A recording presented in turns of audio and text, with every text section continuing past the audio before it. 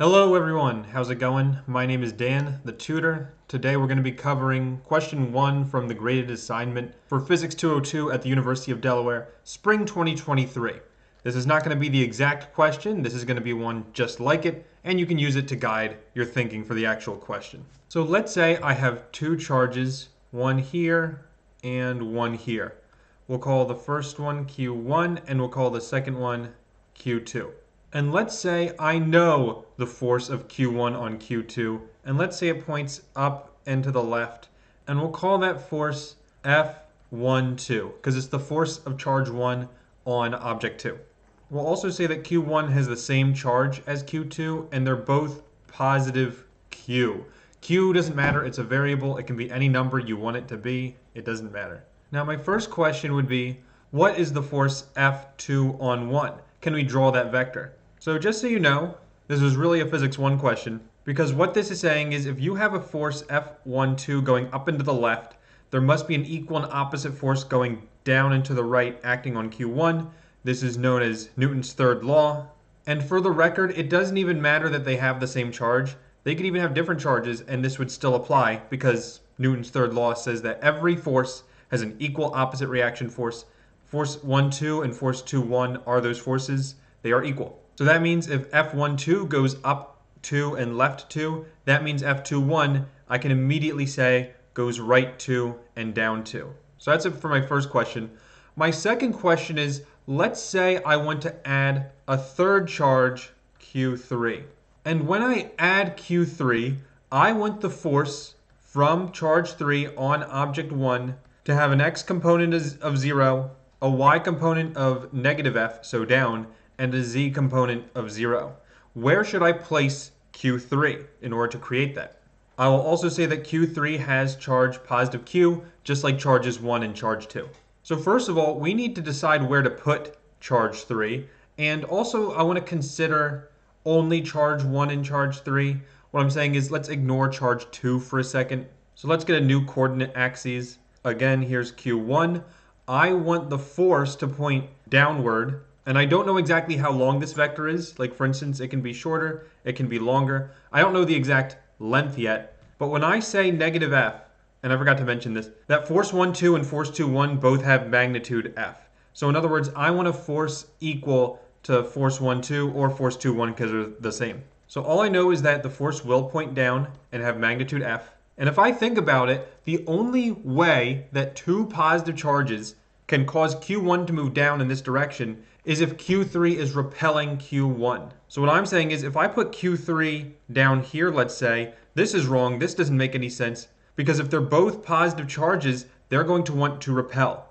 So for that reason, I know Q3 is somewhere above Q1.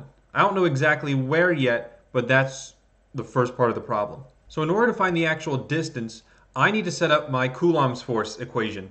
Remember that Coulomb's force says that the force between charges is equal to K times Q1 times Q2 over R squared. And what I'm going to propose is that first we find the force of 2 on 1, and then we'll set it equal to the force of 3 on 1. And the reason I'm saying that is because force 2, 1 I said was F, and force 3, 1, back when I said I went 0, negative F, comma 0, forget the negative sign for a second, it's gonna have a magnitude of F, so they're gonna equal each other. That much we know. So first let's find F21. That's gonna be force equals K, Q1, which we can actually just call positive Q, because that's what I said the value was. Q2 is also positive Q, divided by some radius squared. And I'm gonna call this radius 2, 1, because it's the distance between 2 and 1. Then for force 3, 1, that is equal to, again, K, Q times Q, because again, both charges are positive Q, divided by radius 3, 1, the distance between charges 3 and 1, and that's squared. And since we said these were all equal, I'm going to set both of these equal to each other. I'm going to say K, Q, Q over R2, 1 squared equals K, Q, Q over R3, 1 squared. The nice thing here is that the K's cancel and both Q's cancel. However, the radiuses don't cancel because they're different symbols. But what I'm left with is 1 over R2, 1 squared equals 1 over R3, 1 squared. And now it's just an algebra problem. So first I would take the reciprocal of both sides. That means r21 squared equals r31 squared. Take the square root, and you get that radius 2,1 is equal to radius 3,1. What this means in English is that the distance between Q1 and Q2 is the same as the distance between Q1 and Q3. So now all we need to do is find the distance between Q1 and Q3. So looking back at my original picture, here's the distance R21. It looks like it's 2 to the left and 2 up. And if I want to find the total distance, I just need to use Pythagorean theorem. So 2 squared plus 2 squared equals c squared. That's going to be 4 plus 4, so 8. 8 equals c squared. And that means the distance, R21, the distance between 1 and 2, is going to be the square root of 8, which as a decimal is about 2.8. So that means the distance between 1 and 3 is also going to be 2.8. Now I know that's not on the grid, but that's okay. Here's 1, here's 2. About here is 2.8. So that's where Q3 is going to go. And keep in mind, your problem on the graded assignment, Q1 and Q2 are not this distance away, but you will need Pythagorean theorem to find the total distance. And let's say I wanted to draw the force vector from 3 onto 1. In other words, what's the length of F? The answer is going to be the same length as whatever this force was. And again, it's the same length because they were equal to each other. Now, if I zoom in on this vector, it looks like, once again, it's 2 to the left and 2 up. So it's the exact same dimensions as before. This vector F is also going to be root 8 or 2.8. And so that's how long I need to make this vector over here. It needs to be 2.8 coordinate grids south. So about there. Okay? And now let's just do one more. Again, here's my coordinate grid with Q1 at the center. Now I want to know, where should I add charge Q4, where Q4 is equal to negative 2Q, and I want the force from charge 4 on charge 1 to equal 2F in the x direction, 0 in the y direction, and 0 in the z direction. So first, again, I'm going to ask myself, where should Q4 be placed? And since I know this is a positive x hat direction, it means it's going to the right. And I know that Q1 has charge positive Q, and Q4 is going to have a negative charge. These are opposite charges. So in other words, the only way I'm going to get a vector pointing 2F to the right is if I put Q4 somewhere on the right as well. And that's because the opposite charges are going to attract. Now, once again, I don't know the exact distance yet. I don't know the exact length of my 2F vector here, but I do know the picture will generally look something like this.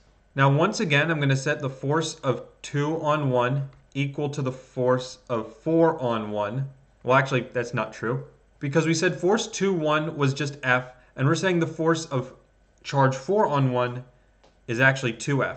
So in order to balance these equations, I need to multiply the left one by 2 to have it balance. And remember how we said earlier that this F is equal to KQQ over R21 squared? So then multiplying that by 2, I'm going to get 2KQQ over R21 squared.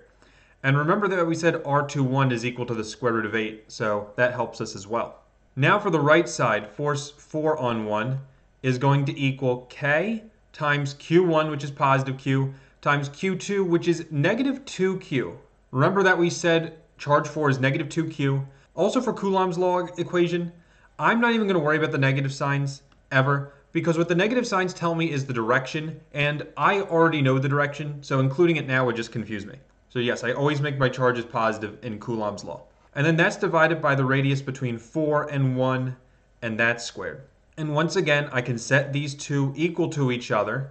So that means I get 2K QQ over root 8 squared is equal to K Q times 2Q over radius 1 squared. And so if I look at what cancels, looks like K cancels, looks like that Q cancels, looks like that Q cancels. The 2 does not cancel, but the Q does cancel. And actually, you could even make the argument that this 2 cancels with that 2 because they're both in the numerator. And now I'm just left with 1 over the square root of 8 squared is equal to 1 over R41 squared. Again, I would take the reciprocal of both sides. Square root of 8 squared equals r41 squared. In case you're curious, the square root of 8 squared is just 8. But then I need to take the square root anyway, so I'm back to root 8. So it looks like r41 is the same distance as everything else we've seen today. So in other words, it looks like charge 4, Q4, is going to be 2.8 to the right of Q1. So going back to my picture, I need to draw Q4, 2.8 to the right. That's about there. There's my Q4. Let me move Q1 over so it's less confusing. There, that's better. And then if I want to find how long to draw the vector for Q1, notice that the force is 2F, and F was equal to the square root of 8, which is about 2.8. So that means 2F, just double it. It must be around 5.6 units long. So that arrow is 1, 2, 3, 4, 5.6, about there. And no, it doesn't matter that it goes through my dot, my Q4 charge. Now keep in mind when you're doing this actual homework, the numbers they use for the charges, Q3 and Q4, will actually have them be perfectly on the coordinate grid, but your arrows for force 3 on 1 and force 4 on 1 will not be a perfect number. It will be a decimal. So that's going to do it for this video. Thank you all for watching. If you have any comments, please post them below. Have a great rest of your day, and I'll see you in the next video. Bye-bye.